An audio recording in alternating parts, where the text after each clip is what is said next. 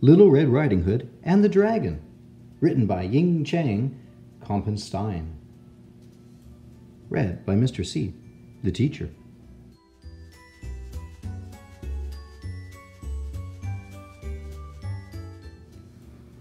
By now, you have probably heard the old folk tale about a girl in a red cape. She and her grandmother were gobbled up by a wolf, but were rescued by a woodsman.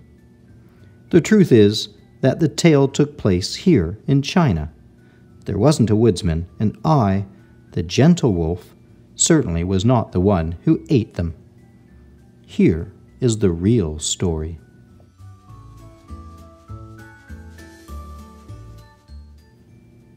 Once upon a time, there lived a little girl in a village near the Great Wall. When her grandma, Nai Nai, sewed her a red silk hood for her kung fu performances, she loved it so much that she wore it everywhere. People began to call her Little Red Riding Hood, or Little Red.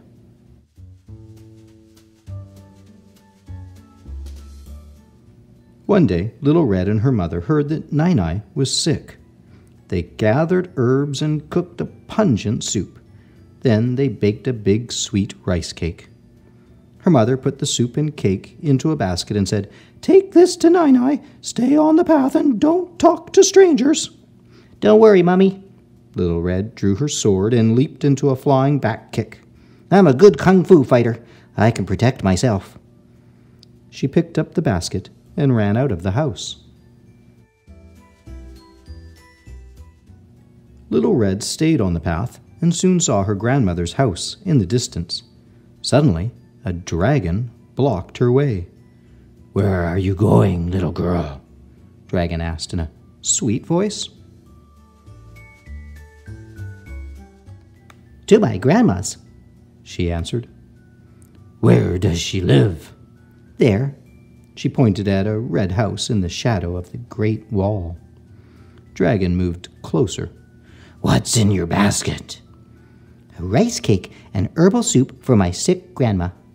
"You! Is that awful smell coming from the soup?" Dragon pinched his nose and stepped back. "Yes, but it will help her get better," said Little Red.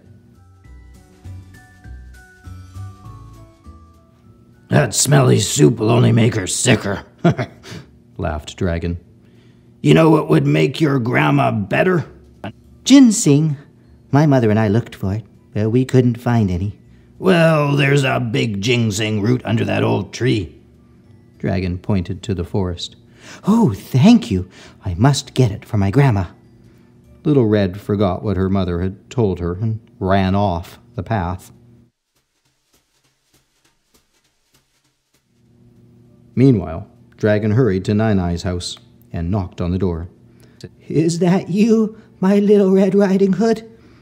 "Yes, Nai Nai," said Dragon in a high-pitched voice. "Come in, my dear. I am too weak to get up." Dragon burst into the house. Without a word, he leaped over to Nai Nai and swallowed her whole. Then he put on one of her nightgowns and caps and slid under the bed covers. When Little Red reached Nai Nai's house, she was surprised to find the door half open. "Nai Nai," she called out. "Who is it?" asked a hoarse voice. "It's me, Little Red. I brought you something special." "Oh, my dear, come in, come in." In the dark room, Little Red saw Nai Nai's nightcap peeking out of the blankets on the bed. "Nai Nai, what happened to your voice?" "Oh, my dear, I'm sick with a sore throat." "I dug a ginseng root for you. It will help you get better." "Oh, my dear." A large hand reached for the ginseng. "Nai Nai, what large hands you have." "Oh, my dear, all the better to hold you with." "And Nai Nai, what big eyes you have." Oh, my dear, all the better to see you with." "And Nai Nai, what big teeth you have." "Oh, my dear, all the better to eat you with." Dragon gobbled up Little Red and her basket and topped it off with the ginseng.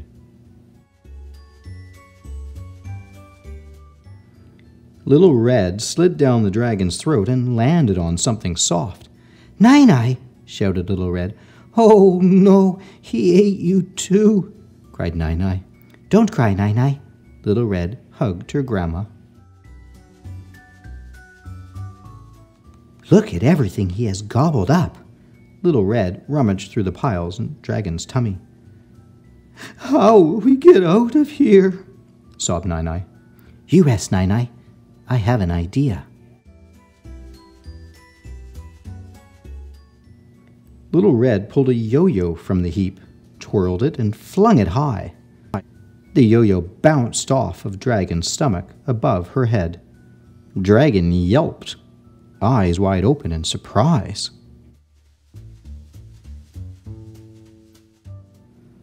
Taking the ribbons in her hands, Little Red spun around, drawing circles in the air. The soft silk tickled Dragon's belly, making him quiver and gasp for breath.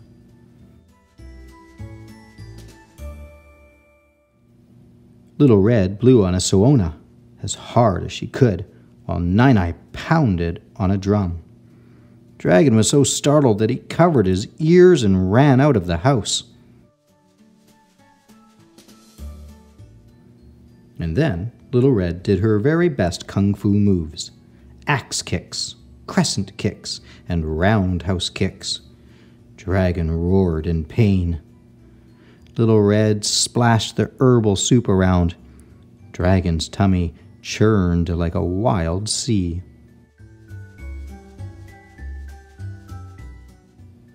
He gagged and retched, and then up came the soup, along with the yo-yo, ribbons, musical instruments, Nine-Eye, and at last Little Red Riding Hood, sword in hand. Little Red jumped up in front of Dragon and ordered, "Scram!"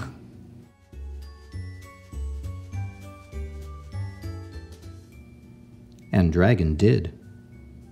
To this day, Dragon stays far away from girls in red capes. I know, because I saw it firsthand.